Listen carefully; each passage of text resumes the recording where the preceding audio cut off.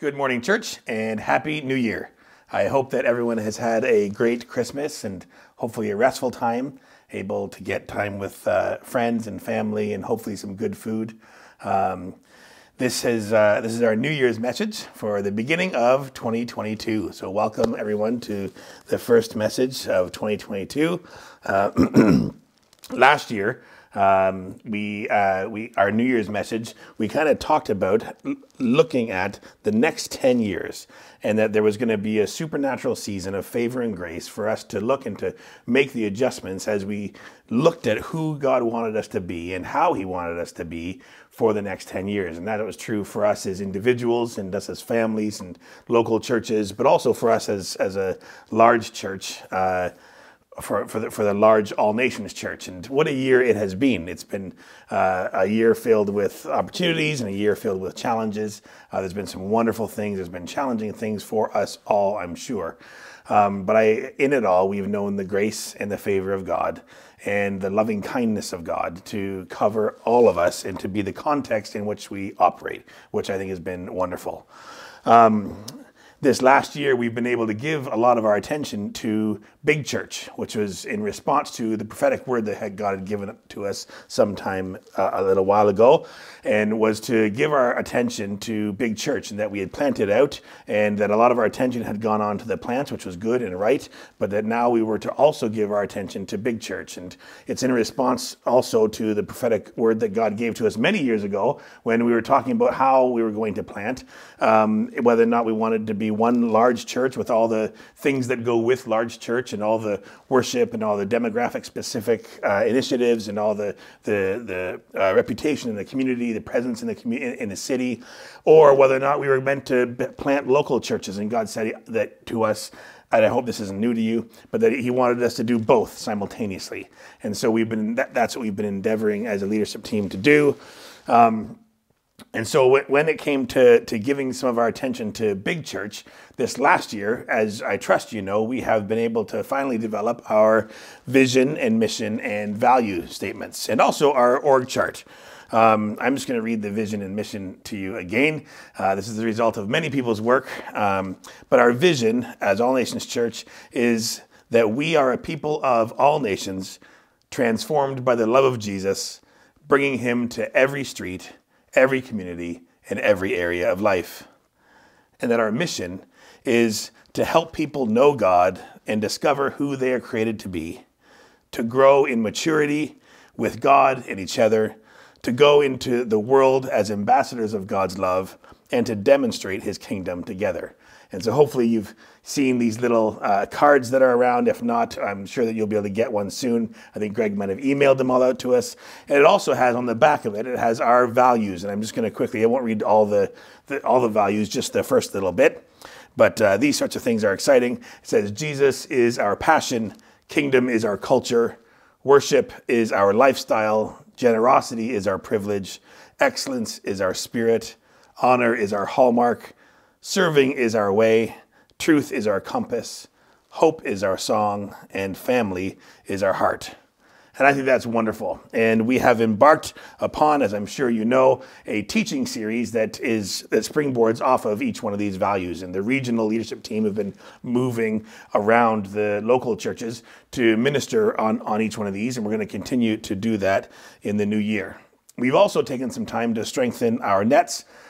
Even in the midst of all of the COVID restrictions, being able to strengthen our evangelistic net, the net that brings people from the world in. We've been able to do a successful farm school that brought in a number of people, a fall festival, and even Bethlehem Live we were able to do this year, despite all of the COVID restrictions. And despite all of the restrictions and the uncertainties, we were able to welcome nearly 1,000 people here at Ashfield as an effort from all of us and from all the churches. And it was great to see so many people, so many volunteers, from all the churches, and also the churches covering it in prayer and helping to serve us in that way as well.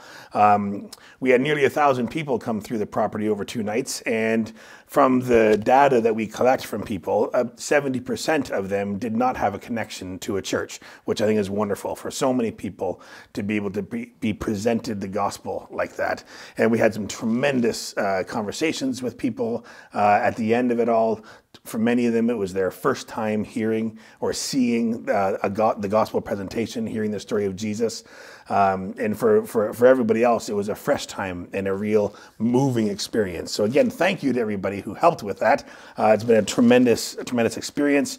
We were able to see in our Christmas service, we did Christmas services together all in one go. And because of that, we've seen some salvations, which has been outstanding. And now in the new year, in the next few weeks, a few weeks away from now, we're going to launch again our Alpha online. We did this at the beginning of this year past, and it was a tremendous success. And I think we saw 10 people give their lives to the Lord, and we're about to launch it again in a few weeks. And so if you have somebody, whether they were connected through the Christmas stuff that we did, or just friends or family that are curious about Jesus and who he is, then Alpha is a tremendous way for them to be introduced to who he is. So we want to encourage you to think about that. Because of our vision and mission and values that we've been able to identify, now as an organization as well, what we should be putting our time to and our resources to as a church, organizing our staff and volunteers and leaders and resources in light of our vision and mission, which is wonderful. So that everything gets sort of aligned and then streamlined, which has been great. We've been able to streamline and strengthen our systems of communication and organization. That's my strength. So I take all the credit for that. No, I don't. That's mostly been Greg and Neris and Beth have done a fantastic job. We've been able to inaugurate some things like Planning Center and Leapsome, and there's more to come. And I'm also excited that this obviously isn't a surprise, but we are able now, local churches are all back. Everyone's meeting. I hope that we are able to continue. I know there's other variables and variants out there as well, but we're hoping and praying that we'll be able to continue to meet together. And it's been so great for the churches to be able to be back in person, to be back together. So grateful that Central was finally able to locate a place to meet. And same with Gatineau, and Orleans building opened up. And we've been able to continue meeting in Carlton Place, which has been wonderful. We've been able to use our facilities to help serve some of the other churches in the area as well, so that they have places to come and meet, and that's been excellent. So that's just some of the year in a nutshell for us as Big Church, and it's been like I said, a tremendous year, and I'm looking forward to all that God has for us as He has helped position us for who and how He wants us to be as we go into the coming decade. With that said, before we talk about the future, I just want to talk for 1 second. In Genesis chapter 1, and you've probably heard me say this before, but in Genesis chapter 1, you see God, and He's creating the world, and it says, "Let there be light," and there was light. And then it says, and God said that it was good. And then the next day, and at the end of it, it says, and God said that it was good. And then the next day, and the next day, and periodically, at the end of every day, you see Him pausing. And He looks back, and He praises, and He declares it as good. And God spoke to me when I read this one time, because that wouldn't be naturally my way of doing things. I would look and think, I finished the first day. For me, I probably would have just kept going and not stopped and rested, and not stopped and reflected, and not stopped and praised. I probably would have kept moving.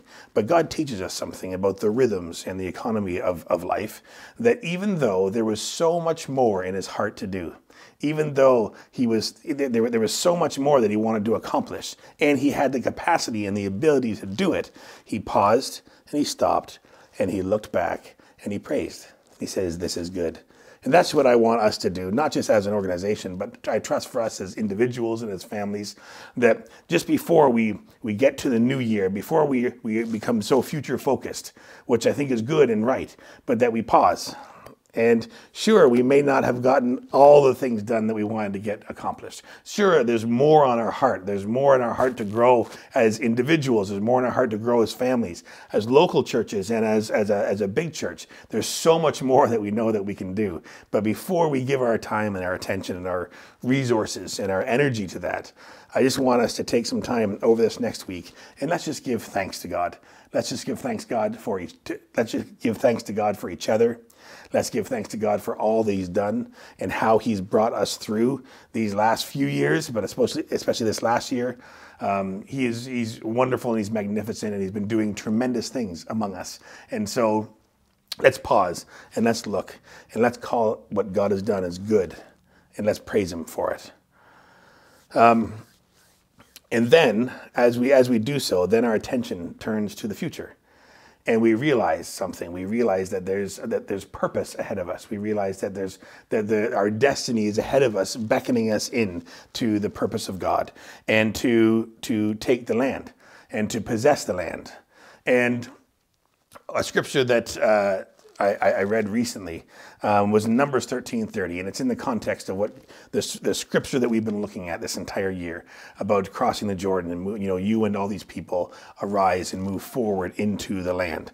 And we've been reading of Joshua, but in Numbers 13:30, it just says this at the beginning. It says, "But Caleb quieted the people before Moses." He's like, "Shh," and he said this, "Let us go up at once and occupy the land, for we are well able to overcome it."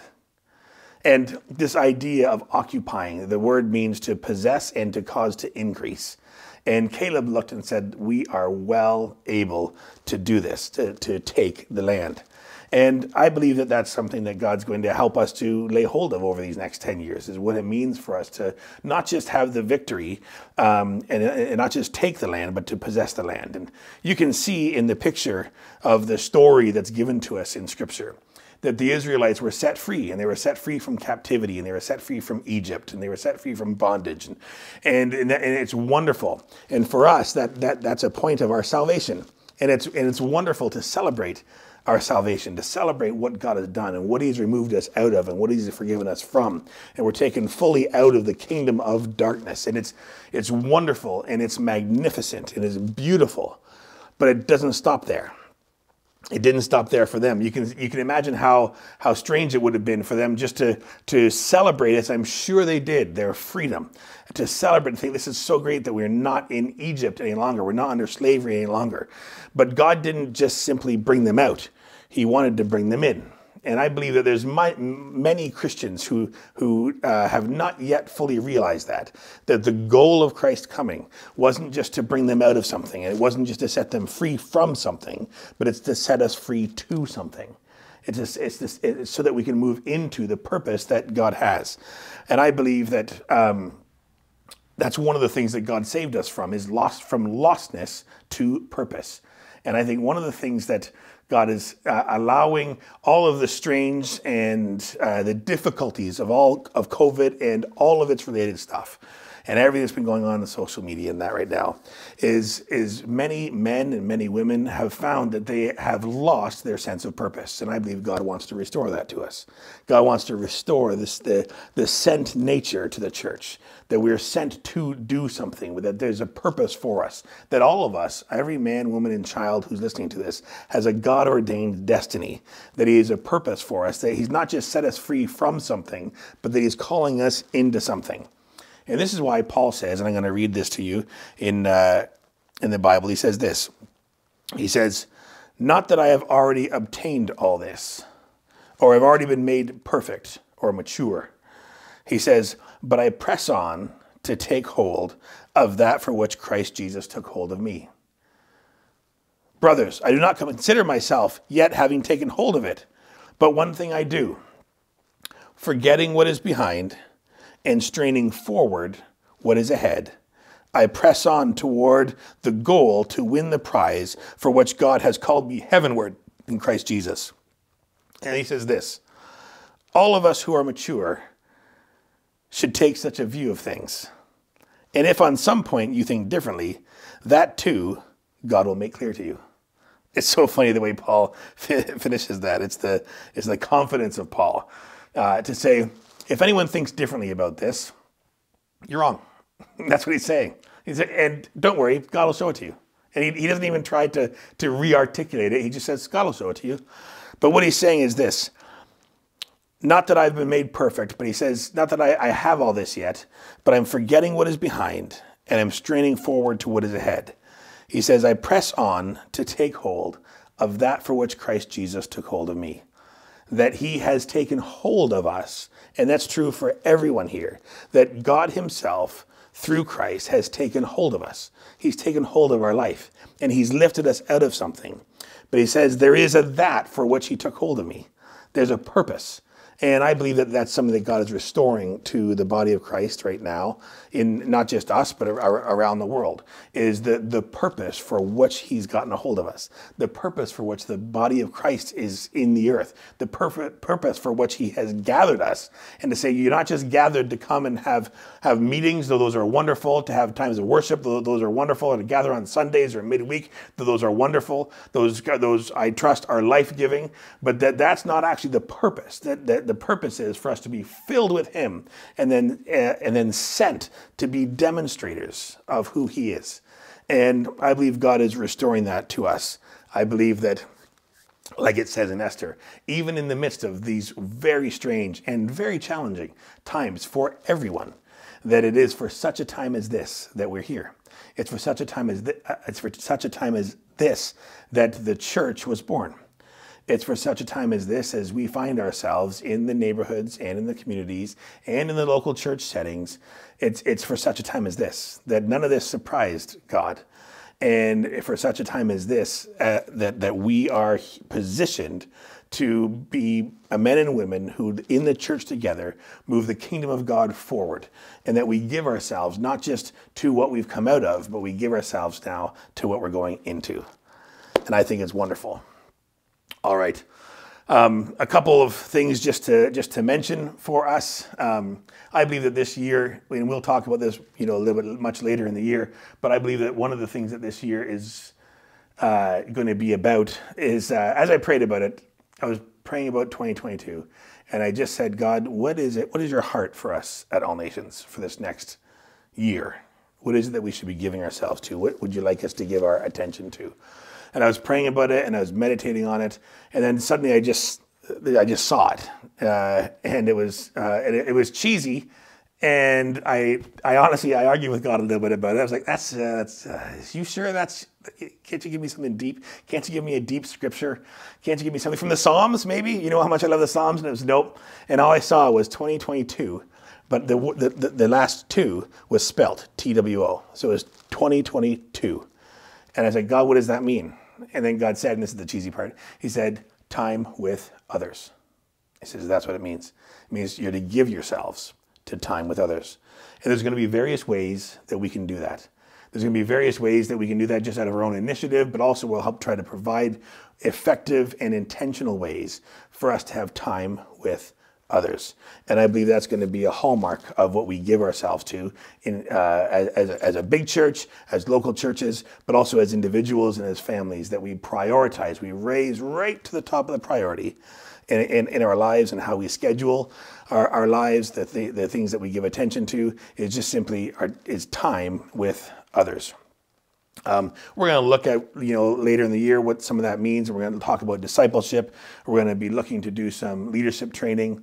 And I think it's going to be wonderful. There's lots of other things that we're looking at for the new year. We want to move our online meeting to 7 p.m. on a Sunday, which is going to give the people who run that meeting an opportunity to be in local church that are actually meeting, but it's also going to give opportunity for those of us who are in the Sunday morning meetings to actually have, especially those of us who serve in kids work or who are serving in other capacities and aren't able to catch everything, for us to be able to provide something that they're able to have a look at as well, and something for us to do together. There's a few other things that are coming down the pipeline, but all in all, I'm excited. I'm excited for us to be able to find ways to spend time with others, and I think it's going to be, this is going to be our best year yet.